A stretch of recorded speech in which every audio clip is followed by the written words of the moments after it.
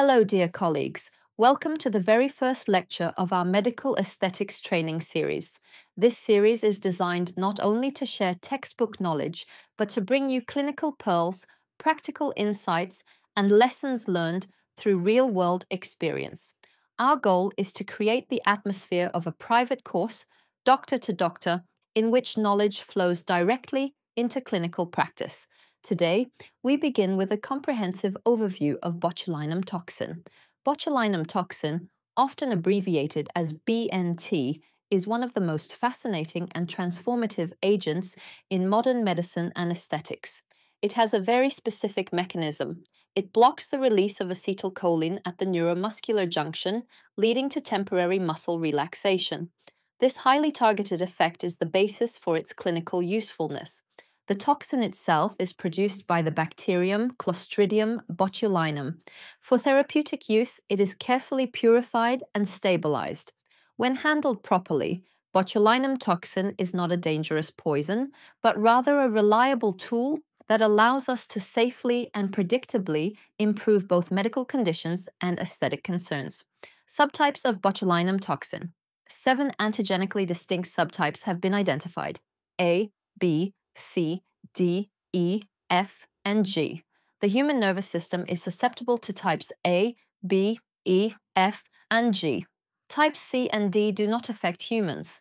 Among these, type A is by far the most widely used in clinical practice, with type B occasionally used in certain situations. In aesthetic medicine, nearly all applications rely on type A. Mode of action. How does botulinum toxin work at the cellular level? At the neuromuscular junction, nerve endings release acetylcholine, which binds to receptors on the muscle, triggering contraction. Botulinum toxin blocks this process. Specifically, the toxin cleaves proteins that are essential for the release of acetylcholine, the snare complex. Without these proteins, the vesicles containing acetylcholine cannot fuse with the nerve terminal membrane. The result is that the neurotransmitter is not released, and the muscle cannot contract. Clinically, the onset of action is usually observed within 48 to 72 hours. The peak effect appears after about 1 to 2 weeks, and the duration of effect is typically 3 to 6 months. Antidote. A frequent question is whether there is an antidote. In theory, antitoxins exist, but once the toxin has bound to the nerve terminal, the effect is irreversible. This means that in our daily practice, there is no practical antidote. If too much toxin is delivered or if a complication occurs, management is supportive, and we must wait for the effect to gradually wear off. Commercial preparations. Several different preparations of botulinum toxin are available on the market. The best known are Botox Dysport, Xeomin Vistabel or Vistabex, and type B preparations such as Neuroblock. Although they all contain botulinum toxin, their molecular structures, accessory proteins, diffusion characteristics, and clinical behaviors are not identical. In daily practice, the two most frequently used are Botox and Dysport. Units and conversion. One of the most important points to remember is that dosage units are product-specific. 1 unit of Botox is not equal to 1 unit of Dysport. The generally accepted conversion ratio is that 1 unit of Botox is approximately equal to 2.5 to 3 units of Dysport. This has significant implications for clinical practice. If we were to assume that the units are equivalent, we could either underdose or overdose a patient. Always refer to clinical data and established guidelines when converting doses between products. Off-label use.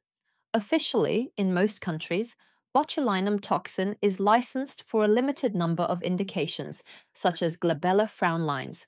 However, in practice, we use it in many more areas: the forehead, crow's feet, bunny lines on the nose, masseter hypertrophy, gummy smile, platysmal bands, and even in areas of the body outside the face. These are referred to as off-label uses.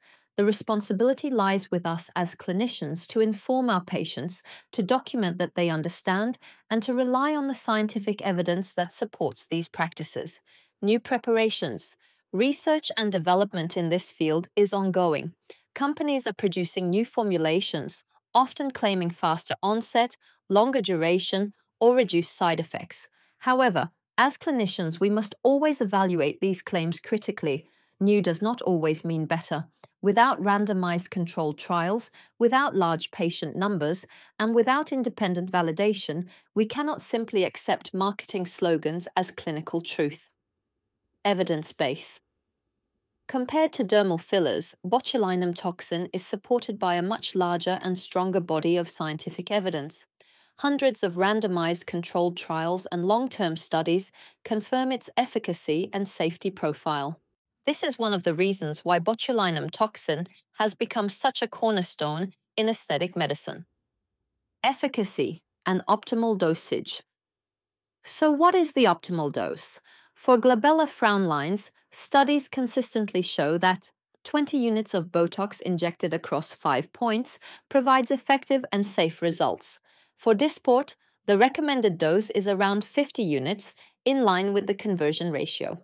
In my own practice, I often find that 30 units of Dysport are sufficient for patients who receive treatment regularly, particularly when their main concern is not intense frown lines. For first-time patients, or for those with very strong corrugator muscles, I adjust the dose according to the strength of the muscle and the patient's aesthetic expectations. Repeated treatments. Another important question: how often should treatments be repeated? Literature suggests that for Botox, the average re-injection interval is about 17 weeks. For Dysport, similar intervals are observed, with patients generally requiring treatment twice per year.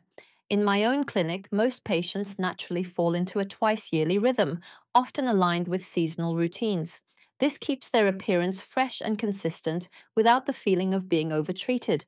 Safety must always be addressed from both a short-term and a long-term perspective. Short-term safety. The most common complication is temporary eyelid ptosis. This usually results from unintended diffusion of the toxin into the levator palpebrae superioris muscle. The incidence in Botox trials ranges between 1 and 5%. With Dysport, the reported rates are lower. In almost all cases, the effect is mild and resolves spontaneously. Long-term safety. There has been some concern that repeated injections might reduce efficacy or increase risk. However, large cohort studies show that with correct technique and dosing, long-term treatment is very safe. Persistent ptosis or significant adverse events are extremely rare. Marketing versus evidence. We must remind ourselves that industry promotion is not the same as science. Whenever we evaluate a new product or claim, we should ask, was the trial randomized? Was it blinded? Was the number of patients large enough to be meaningful? Were the doses and dilutions clinically relevant? If the answer to these questions is yes, then we can place our trust in the data. If not, we must remain cautious. References. There are countless clinical studies and randomized controlled trials confirming the efficacy and safety of botulinum toxin A. In this video, I will not read every citation, but you can find selected references in the description below. Closing, dear colleagues, in this first lecture, we have covered a wide overview of botulinum toxin, its definition and subtypes, mechanism of action, available preparations, unit conversions, off-label use, new developments, the evidence base, optimal dosages, repeated treatments, safety, and the importance of critical appraisal of evidence. This series is not a simple textbook summary. It is a course-style transfer of knowledge from doctor to doctor, enriched with clinical insights and practical pearls that you can directly apply in your daily practice. If you found this video valuable, please subscribe to the channel and give it a like.